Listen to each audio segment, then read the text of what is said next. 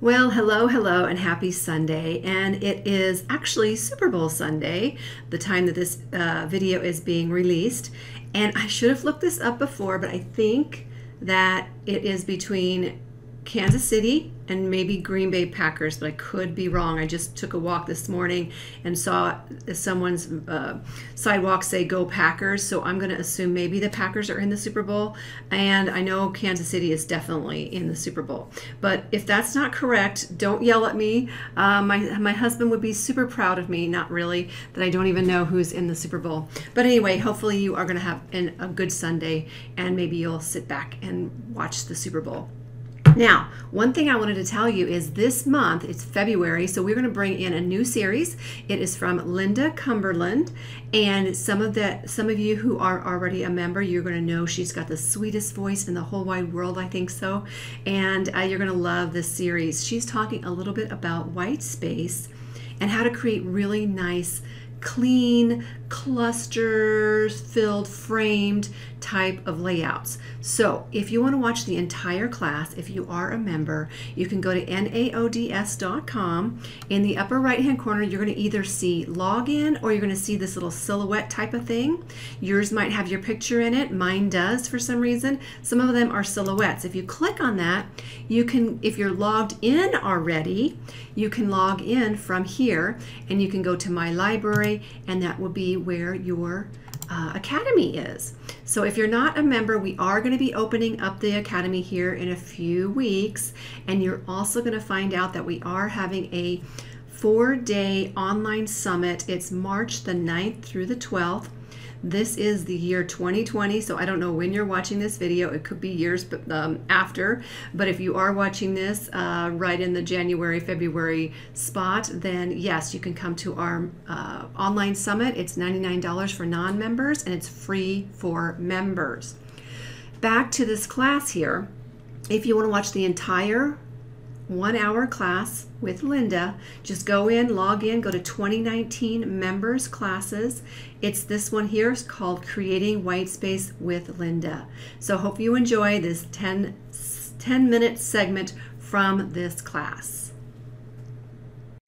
Thank you, Michelle. Hi, everyone, and thank you so much for joining us. Now, in our class tonight, we're going to look at some ways to effectively use white space as we create our layouts. But before we begin creating, let's talk just a little bit about white space, what it is, and why it matters in our layouts. So simply defined, white space is the area in your layout that is free of photos and elements. It's also known as negative space. Now, this space can be white, or it can be a colored background that you might add some texture to. You may also use digital papers, artistic or pattern papers to create your white space. Keep in mind, just because the name says white does not mean that the space must be white. I like to think of white space as another element, another way to draw attention to the most important part of our layout. That's your subject. So now that we know what white space is, why does it matter in our layouts? When white space is used effectively, it helps to direct the eye to your subject, which is the focal point of your layout. I like to think of the phrase, less is more, when I'm creating a white space layout. I don't necessarily want a lot going on around my subject that would distract or confuse my eye. I want my subject to basically be up front and center.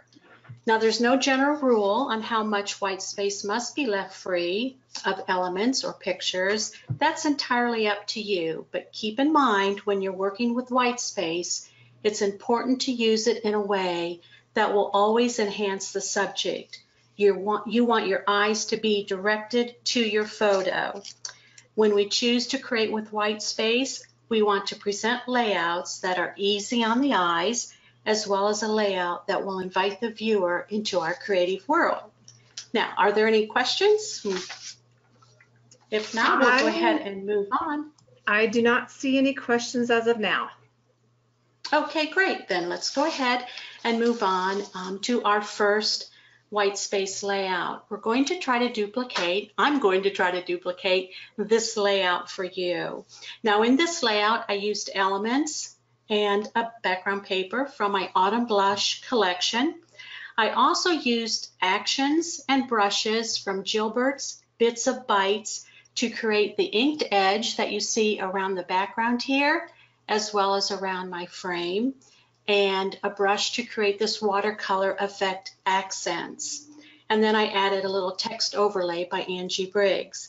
So our first step is going to be to create an inked edge background as well as an inked edge frame to use in our layout. So let's go ahead and get started by creating a white background first. I'm going to use my Control minus to minimize this a little bit, and we'll stick her right up here in my corner so I can kind of use that as my little cheat sheet. We're going to go to File, New, Blank File, or Control N on your keyboard. Our new file dialog box will open up, and here's where you will place the width and the height that you like to scrap in. I use a 12 by 12, always a resolution of 300. We'll click OK, and when the document opens, I'm going to go ahead and flood that document with white.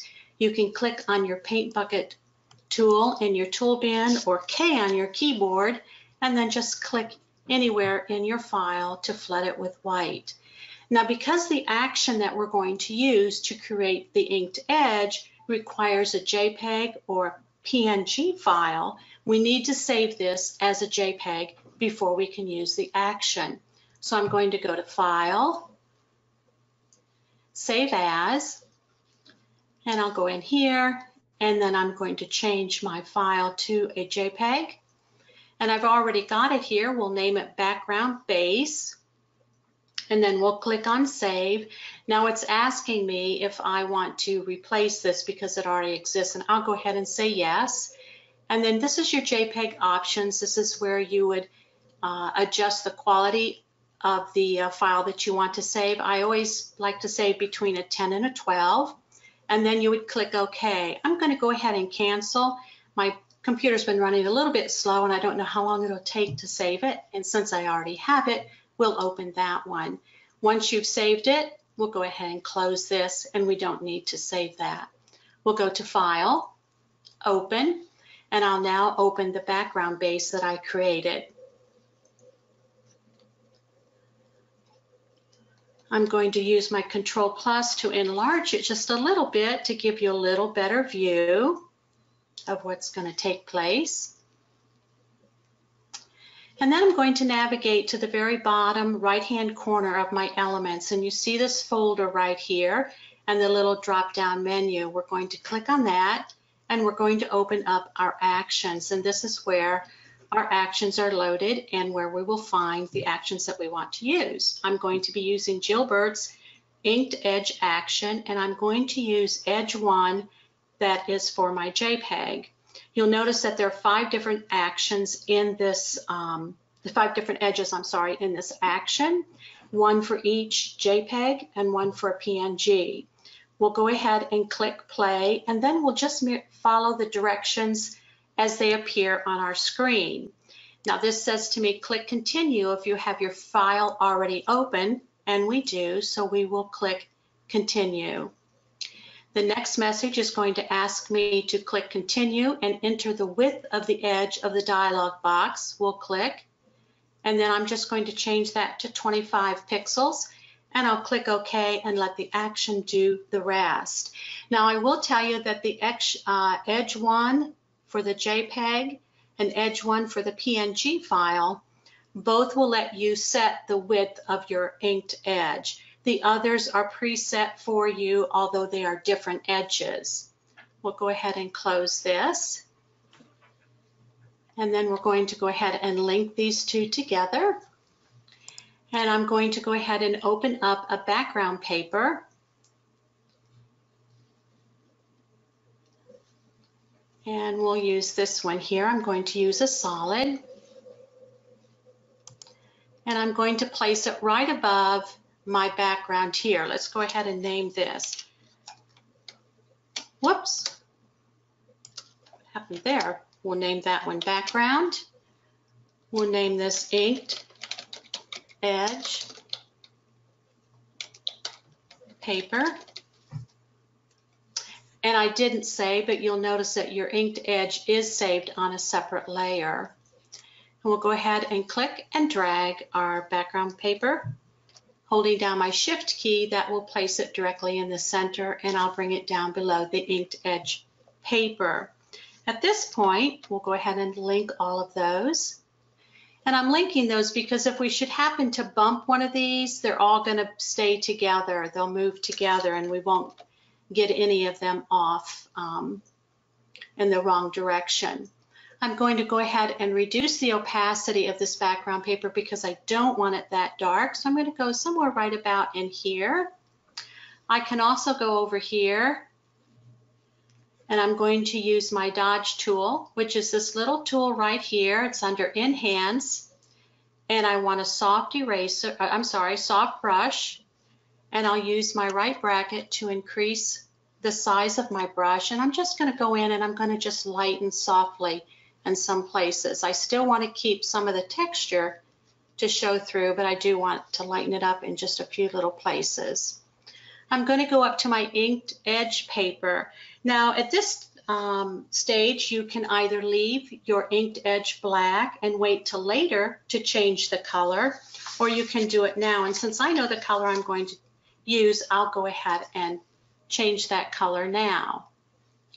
I'm going to go to my color chip and I'm going to go into my oranges by just sliding my bar up here, and that's a good color right there. I'm going to go ahead and copy this for later use, and then I'm going to click OK. We're going to use Control U to open up our hue and saturation, or you can go to Enhance, Adjust Color, and the other drop-down window here will then you'll then select Adjust Hue and Saturation.